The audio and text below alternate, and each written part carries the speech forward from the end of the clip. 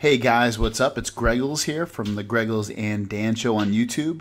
How's it going? Today we're going to look at the awesome new Shield software update for 1.2, upgrade to 1.2. Ton of features, looks really cool. So we'll go over them first and then we'll kind of put things in motion from here. So first off, you can see you can share your pictures now in 4K. Inside and they'll show up in the Photos and Videos app, which is cool. I don't have a 4K TV, so I don't know if I can take advantage of that. New apps, looks like Fox Sports Go, Epix, CBS News, and CBS Sports are now available. Play newly released games. You can play Doom 3, Game of Thrones, in 1080p only on the Shield, so that's really cool. Machinarium, I probably pronounced that wrong, an award-winning indie adventure and puzzle game, so that's cool, all these new games. Other enhancements, so we got Shield accessories upgrade for Shield remote for snappier response, adds notifications for low battery on the Shield remote. An optimized sharing experience for Google Play Movies and Netflix. And what else is it? Delivers enhancements to NVIDIA GameStream and upgrade to the latest version of GeForce Experience on your PC for the best experience. So that's when the games stream from your PC to your NVIDIA Shield TV. That is always a nice an enhancement. Boost audio level for recorded or broadcasted gameplay using NVIDIA Share.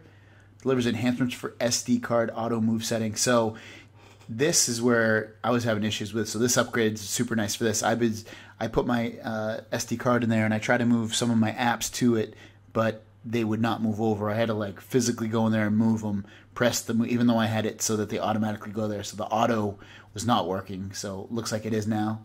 Improves responsiveness for select wireless keyboards. I had a wireless keyboard. I don't know if you guys watched it. It was in one of the other videos. It was actually the browser video, and I was having super sluggish, so I will definitely try that as well again, see if that is fixed. And that looks like it's it. So we'll start the download, and I will be back, guys.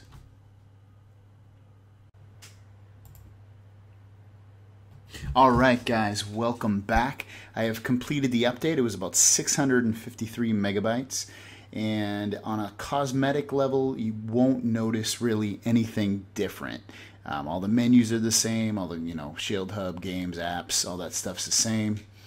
You can tell that I'm on it because when you go to About, and then go all the way down to Shield Android TV, you'll see 1.2, and still in 5.1, which is good. See, I'll show you there's no system update. So it's good on that. No updates. A couple of things. So I tried the keyboard and mouse on my wireless keyboard and mouse. It said there were some improvements with some keyboards and mice. I can confirm that mine has not been improved. I believe I have an MK120, which is a Logitech, and that has not been improved. It's basically the same, I've noticed. I was using, I'll try Firefox now, but I was doing Dolphin browser, and I didn't see any improvement.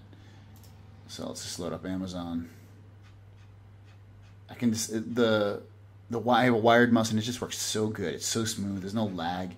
See, I'm moving this a little bit, and just a tiny bit of lag.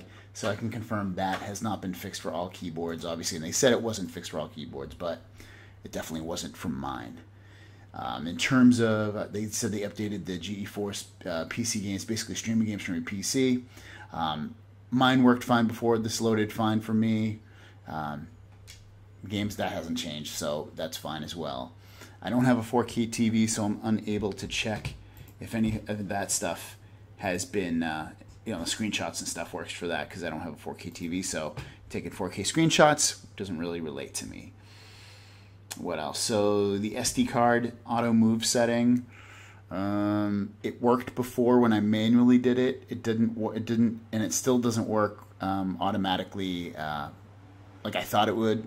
So I had I was seeing if all my apps had manually moved over to my SD card, and they had not. And the way I can tell that, just go by going to the internal storage, and then choosing apps once this is done calculating. And you can see it still running on the internal memory system. So for instance, BADLAND. So if I go to BADLAND, see, I can move it to App To SDCard.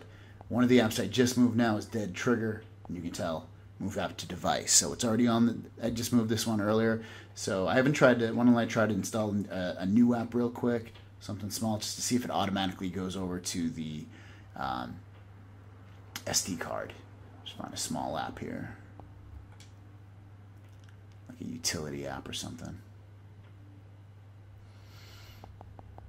All right. These are all games, apps. Let's see. Tools and utilities. Why don't we just do Super SU just to see? So I'll install that. Device app and history. Accept. It's downloading. All right. So that has been installed. Now let's see where it installed to. See it? So it does work. See, as you saw, I don't know if you guys saw that real quick. It said it moved to the SD card. So installing new apps does move them automatically to SD card. Apps that you installed before this update will not automatically move. So if you want to move the old apps to your SD card, you will need to manually do that. And I'll show you how to do that real quick. Storage, and so go to storage and reset. Internal storage. Apps. And so I just downloaded Super SU just to show you guys that it is on the SD card. As you can see, it says move app to device. So that definitely works now, which is pretty cool. Let me move a small app because it does take a little bit of time here. So I'll choose, let's see.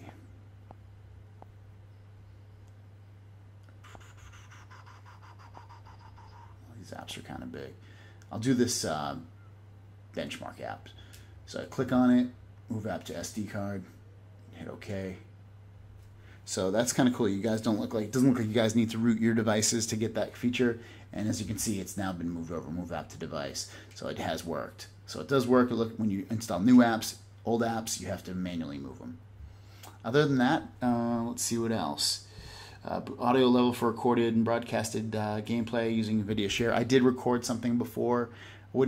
I wouldn't say to do it again. It's not that good on this. You're better off just doing it to a capture card if you're going to record.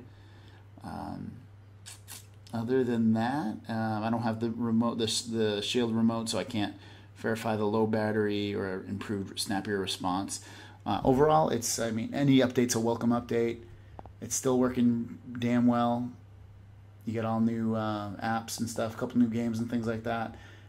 So definitely download it, guys. If you have any questions or comments, let me know. Otherwise, guys, thanks for watching. Don't forget